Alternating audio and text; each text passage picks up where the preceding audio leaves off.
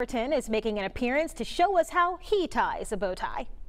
So, National Bow Tie Day. Yes, there is a thing, and we have the bow tie expert, Toy Thornton. Hashtag news guy with bow tie. I want you to talk about bow ties. Let him take it over. So I have a fascination and a love for bow ties. I call myself a bow tie aficionado. And this is just my bag of goodies that I carry around every day. Everyone was very surprised when they saw it because this is not something you see quite often. I was impressed. He has this like at his desk, and I'm look at this, right? Oh, bag of bow ties. How many? I don't know. It's a innumerable number. No, I'm just kidding. I don't know. So that's it. You know. So I mean, are we gonna tie some bow ties? Okay. Yes. Right. I've got my bow tie. See, it's a tie. Now you gotta do one bow. of these. So there are different kinds of bow ties. They're pre-made. This is one pre-made one. I have a rule. I don't wear pre-made bow ties unless it's something special. So this is a little bit different.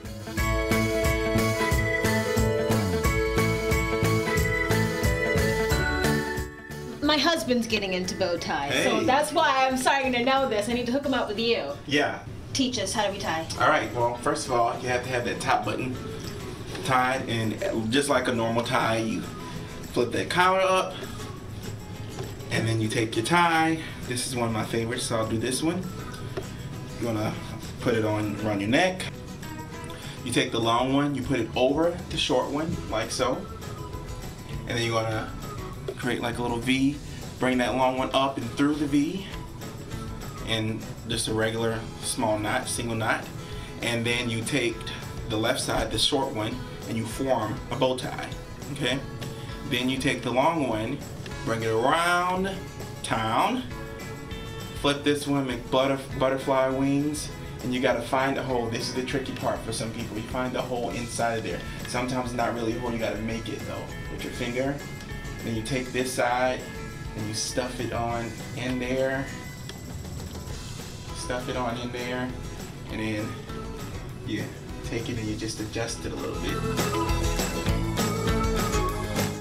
And then, boom, you got a bow tie.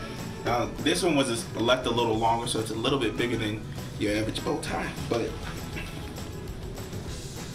look at this guy. Look at this guy. Sharp.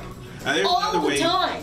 One small step is when you bring that long one through, you bring it through twice, it makes it a little more crisp, more firm, it won't move as much. Yeah. I leave that step out when I'm rushing, which is why sometimes on there you see me with the curly bow tie like that.